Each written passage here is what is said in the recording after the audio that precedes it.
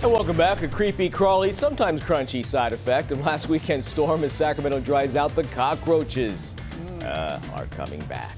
Our CBS 13's Lena Jones is live in Fair Oaks with a record-breaking storm that now has exterminators working overtime.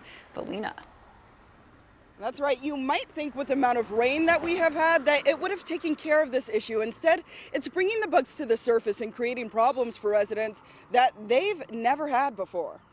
I have never seen nothing like that before in my life. After record-breaking rain soaked the Sacramento region last weekend, the last thing Bill Adams thought he would have to worry about is a cockroach conundrum. They're going everywhere, and they're so fast. It was like, oh my goodness.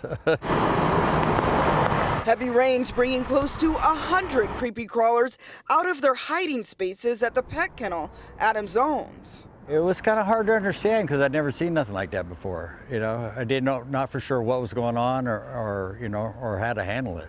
That's where Eric Avalero comes in. They love moisture, but not too much. So when you get a flood of rain, these guys are going to scatter. Avalero, owner of Eagle Pest Control, has been getting calls all week with homeowners desperate for solutions. It's not going to be a one and done. Summer is typically when you see roaches. This year is different with the amount of rainfall raising the bugs to the surface from sewers, dirt, cracks, and every hiding place you can think of. Definitely highly unusual. We haven't had that much rain in a while, and all of a sudden we get a flood of rain. These guys are coming out of their hiding spots.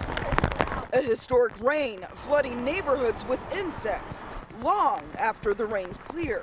Just coming out like ants come out when they get wet. They just started flowing out like crazy.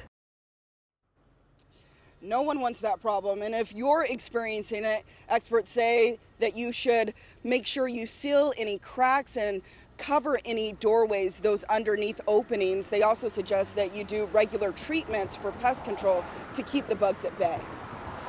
Good to know. Thanks, Lena.